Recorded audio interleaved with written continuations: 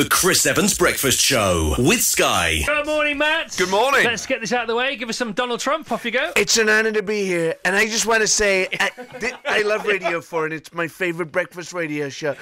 I love the way, by the way, and this radio show was invented, and I know you've been here 60 years, and I want to pay tribute. You've been brilliant those 60 years, Chris, and here's to another 60 more. You look great on it, by the way. Thank you very much. How good is that? When you say, let's get it out of the way, can we come back to Donald? Of course, did you really make Tony Blair squirm in his seat at one of your shows?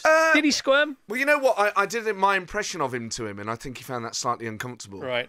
Because I think they realised that, you know... I said, look, frankly now, you've got a situation where, yes, it's right that you not only invest in the National Health Service, but you reform it as well, Chris. And I think, frankly, at the end of the day, you pay your money and you take your choice, you know. I think when people see themselves impersonated, it freaks them out a bit. Okay, and you're going to, when you go up to Edinburgh in a couple of weeks' time, with Brexit Pursued by a Bear, which is the best title of all time. I'm running out of puns, mate. For Brexit? Yeah. Okay, because your Brexit show's been running for how many years now? Well, yeah, as long as Brexit itself, yeah. It would just never end. We're up to 3 years. We're past 3 years. We're on to our 4th year of Brexit now. I mean, I will say, for all I am down on Brexit, it's been great for my career. 5 years ago, I was having to do comedy about Ed Miliband. Yeah, well, how's that work? Yeah, I mean, well, give us your best Ed Miliband material. Look, Chris, it's great to be here.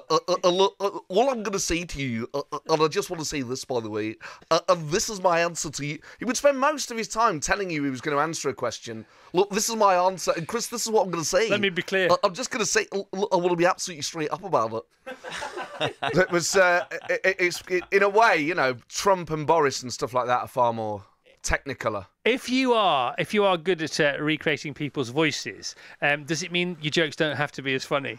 Oh, absolutely, yeah. I mean, have you been reading my reviews? No, not at all. No, I really haven't. But your jokes are funny anyway. Oh, well, but because you can kick into, you can jog on with, with an Ed Miliband at the drop of a hat there. I mean, we're already on board. Well, you know what? I bumped into Jim White on this floor. You should be more careful. But Jim White, I once impersonated him on Sky Sports News, Chris. It's absolutely right. And I do him in the show at the moment. It's great what's going on. Always sounds surprised. No matter what's going on, it's only 8:20. He sounds a little bit constipated as well. Does he? Well, yes, because it's always like, oh, God, why can't I go? I've taken every laxative under the sun, by the way. That's right, a movement. It's on its way live on Sky Sports News. The deadline is closing at midnight tonight. I mean, this window will not be open for much longer. That's right, undigested food is moving from my gut. Oh, well, I'm not even going to complete that. Right, so you're the toilet. You're back at the Edinburgh Festival. Okay, yeah. Which hall or room are you playing? So it's the Pleasance Fourth in the Pleasance Courtyard. And people can buy tickets now for that? People can buy tickets now, How many performances will you do? I'll do a minimum of 26. Right, okay. 26 days on the trot. Now, you've obviously sold some tickets already, I would imagine, or have they just gone on sale now? Oh, yes, yeah, they're on sale now, yeah. Have you won an award at Edinburgh?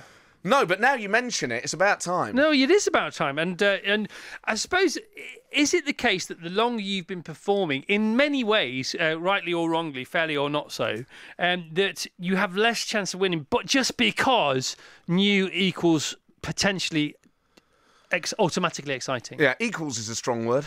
But there are, you're right, new acts around. Yeah, and it's a brilliant vibe for everyone. Oh, it's fantastic. Yeah, oh, it's great. I mean, the thing is, it's not about winning awards, is it? No, it's not at all. It's about entertaining the public. But they don't hurt. You are going to interview Nicola Sturgeon whilst you're up there as part of your show Political Party, which has been running for 6 years. That's right, yeah. So I also do a show where I interview politicians and I take the mick out of them a bit, but I ask them serious questions as well. Yeah. And I'm delighted that Nicola Sturgeon is going to do it this year. And to interview her in Scotland, the leader of Scotland is really exciting. We were talking about Nicola Sturgeon yesterday. We just were. I don't know why. Because when you're watching the cricket, you can watch the sport, you can do the crossword, you can have a bite to eat, you can take a break, and we're still beating the Australians. All the time we're just beating the Australians. Yes, we were. We're not wiping the floor with them. We're mopping them up. We're not taking them to the cleaners. We're taking them to the hygienists, the fumigators. And we're scraping the bottom of the budgie. Sorry, I've started again. We're really beating them. We did very well. But will she be nervous about this? Because will she be aware of your political party podcast in the past? I think a lot of politicians listen to it, so that most of them are aware of it now. But But they know I'm going to be fair. I think that's important. Is even though they're going to get teased a bit, you've got to be able to laugh at yourself, and there's value in that. How much does Boris Johnson? How much did he feature in what you're going to do in Edinburgh till about 3 weeks ago, and how much must he feature now? Oh, way more. And obviously, you let me just, by the way, you pay tribute. And all, very. I mean, what he does is flatter people and speak Latin, and that seems to work on and say nothing. large So he flatters people, speaks Latin, says nothing. Yeah, it's an honour to be here on this. Yeah, let me this crucible of culture. It reminds me very much of a phrase my father used to use in divitas divitum rectum. Great people. Come on. Now, that whole he's a blagger, and he gets away with it. Does anybody care about Jeremy Hunt? With the greatest of respect. Jeremy Hunt has a kind of nervous... Jeremy Hunt talks to the public like he's walked in on us naked.